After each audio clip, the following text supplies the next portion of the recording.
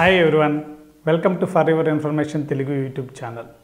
మనము మన ల్యాప్టాప్లో కానీ పీసీల్లో కానీ మన మొబైల్ ఫోన్స్లలో కానీ మొబైల్ ఫోన్స్ని రూటింగ్ చేయాలన్నా, జైల్ బ్రేక్ చేయాలన్నా, లేదా మన ల్యాప్టాప్లో కానీ పీసీల్లో కానీ ఓఎస్ని ఇన్స్టాల్ చేయాలన్నా మనం బూట్లోడర్ అనే ఫైల్ గురించి చూస్తూనే ఉంటాము.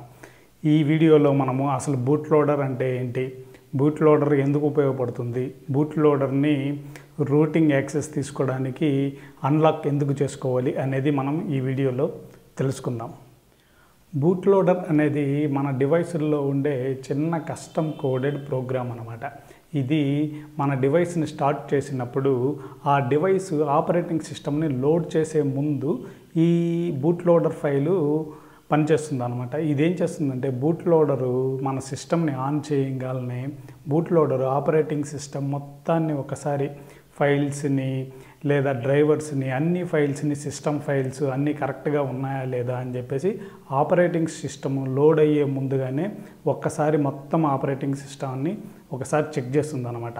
చెక్ చేసి అన్ని ఫైల్స్ కరెక్ట్గా ఉన్నాయి, సిస్టమ్ ఫైల్స్ కరెక్ట్గా వర్క్ చేస్తున్నాయి, డ్రైవర్స్ కరెక్ట్గా పనిచేస్తున్నాయి అని నిర్ధారించుకున్న తర్వాత ఆపరేటింగ్ సిస్టమ్ని లోడ్ చేసి మనము ఆ డివైస్ని వాడుకునేందుకు వీలుగా హోమ్ స్క్రీన్లో కానీ లేదా మెయిన్ స్క్రీన్లో కానీ తీసుకొని వెళ్తుంది అనమాట. అదే సిస్టమ్ ఫైల్స్ ఏదన్నా కరెక్ట్ అయి ఉన్నా, డ్రైవర్స్ కరెక్ట్గా వర్క్ చేయకపోయినా అదేం చేస్తుందంటే ఆ బూట్ లూప్లోనే తిరుగుతూ ఉంటుంది అనమాట. అంటే అది ఓఎస్ని లోడ్ చేయడానికి ట్రై చేస్తుంది, ఫైల్స్ కరెక్ట్గా లేవు అన్న తర్వాత మళ్ళీ రీబూటింగ్కి వస్తుంది అనమాట. అదే మొబైల్ ఫోన్లో అయితే బూట్ లూప్లోనే ఉంటుంది. మనం కానీ ఆపరేటింగ్ సిస్టమ్ని కరెక్ట్గా అప్లోడ్ కానీ చేయలేదు అంటే ఇన్స్టాల్ కానీ అప్లోడ్ కానీ సరిగ్గా చేయలేదు అంటే ఏదన్నా ఫైల్స్ కరెక్ట్ అయి ఉన్నా ఈ బూట్ లూప్లోనే తిరుగుతూ ఉంటుంది అనమాట. ఇంకా ఆపరేటింగ్ సిస్టమ్ని అసలు డివైస్లోకి లోడే చేయకుండా ఉంటుంది. అదే మన పీసీల్లో కానీ ల్యాప్టాప్ల్లో కానీ ఏమవుతుందంటే మ్యానుఫ్యాక్చరర్సే బూట్ ఫైల్స్ని మనకి ఇస్తారు కాబట్టి ఆ బూట్ ఫైల్స్ని ఉపయోగించి మనము డివైస్లలో ఆపరేటింగ్ సిస్టమ్ని లోడ్ చేసుకుంటాం అన్నమాట. మనము ఈ బూట్లోడర్ ఫైల్ని కరెక్ట్గా అన్లాక్ చేయాలి అంటే మనకి ఎగ్జాక్ట్గా ఏ డివైస్ యూస్ చేస్తున్నామో, ఏ మ్యానుఫ్యాక్చరరు ఆ బూట్ ఫైల్ని తయారు చేస్తున్నారు అనేది మనకు తెలుసుకోవాలి. ఎందుకంటే ప్రతి డివైస్కి అంటే విండోస్ డివైస్లలో సపరేట్గా బూట్ ఫైల్స్ ఉంటాయి, శాంసంగ్ సిస్టంలో సపరేట్ ఉంటుంది, ఆసూస్ వాటిల్లో సపరేట్గా ఉంటుంది, షామీ ఫోన్లలో సపరేట్గా ఉంటుందన్నమాట.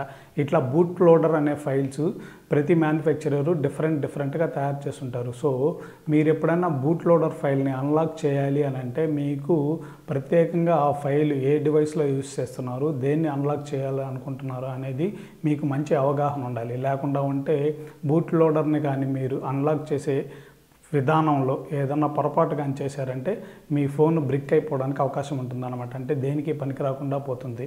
సో మీరు బూట్లోడర్ని అన్లాక్ చేయడానికి ఎప్పుడు ట్రై చేయవద్దు. అది ఎవరన్నా బాగా తెలిసిన వాళ్ళు ఉంటే అది ఎగ్జాక్ట్గా జరుగుతుంది అని అనుకుంటేనే మీరు దాన్ని అన్లాక్ చేయడానికి ట్రై చేయండి. అదే మీరు షామీ ఫోన్లు కానీ వాడుతూ ఉంటే మీరు వెబ్సైట్లోనే డైరెక్ట్గా మీ సైన్ ఇన్ ఐడి, మీ అకౌంట్ని ఉపయోగించి మీ మోడల్ నెంబర్ని చెప్పి మీ సీరియల్ నెంబర్ చెప్పి ఆ ఫోన్కి సపరేట్గా అన్లాక్ ఫైల్ని షోమీ వాళ్ళే ప్రొవైడ్ చేస్తారంట. దాని ద్వారా మీరు మీ బూట్లోడర్ ఫైల్ని మీ మొబైల్ ఫోన్లో అన్లాక్ చేసుకోవచ్చు. దాని తర్వాత మీరు రూటింగ్ కావాలన్నా చేసుకోవచ్చు. కానీ మ్యాక్సిమం డివైస్లలో ఈ బూట్లోడర్ ఫైల్ని లాక్ చేసే ఉంచుతారనమాట.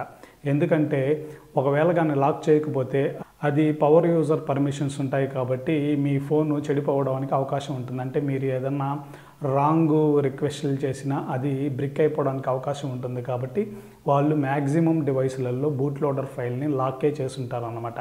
ఈ లాక్ని అన్లాక్ చేయాలి అని ఎవరైతే అనుకుంటారో వాళ్ళకి ఈ బూట్ ఫైల్స్ని అన్లాక్ చేసే ఫైల్స్ వెబ్సైట్లలో దొరుకుతాయి. కానీ ఆ ప్రాసెస్ చాలా కష్టమైన ప్రాసెస్ అన్నమాట.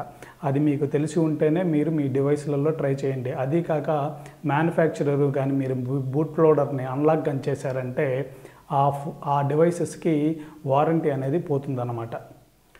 చూశారు కదా బూట్లోడర్ అంటే ఏమిటి, బూట్లోడర్ ఎలా ఉపయోగపడుతుంది, బూట్లోడర్ని ఎందుకు లాక్ చేస్తారు అనేది మీరు ఈ వీడియోలో తెలుసుకున్నారు.